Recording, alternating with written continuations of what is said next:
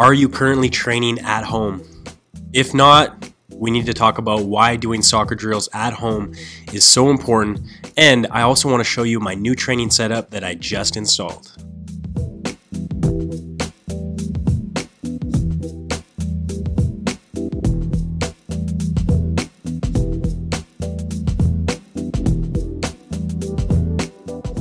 What's up guys, Dylan Tooby, Progressive Soccer. Check out my new living room. I've just installed some artificial grass, some AstroTurf. Started a new business with the guys who own the Calgary North Soccer Center, and it is in-home AstroTurf, sports turf that you can put in your garage, in your living room, in your basement, in a spare bedroom. You can put it on your deck, you can put it in your backyard. But we're working on getting affordable turf for everyone. Now, that's not the topic of this video.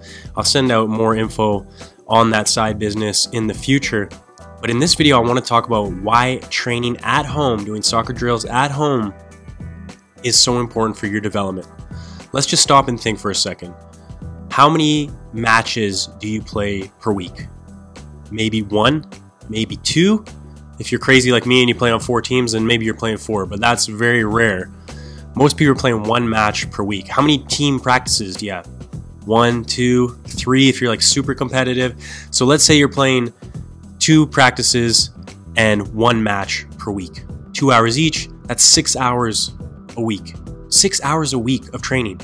Is it enough to get the results that you want, to improve as quickly as you would like to improve? The reason training at home is so valuable is because you have unlimited access to this facility. You can go there whenever you want. You can put in the work whenever you want. You don't have to wait for a coach. You don't have to wait for your teammates. You don't have any excuses. If the weather's bad, it doesn't matter. You can still get it in. Now, you don't need a fancy area like I have. You need to create your own little training area. So actually in this video, I recorded a whole bunch of exercises, some technical skills, some physical fitness, some mobility stuff, and I'll go into detail. I'll make some more videos in the future and actually give you guys some tips. I'll give you a little workout, and I'll give you some things to focus on for these specific areas. But in this video, I just wanted to start off and get you thinking about creating your own little training facility at home. It can be a little corner in your room.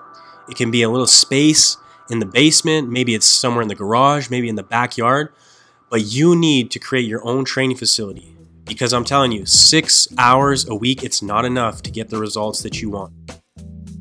What equipment do you have available? What space can you utilize? And most importantly, I want you to adopt the mindset of becoming your own best trainer. I talk about this in my videos all the time.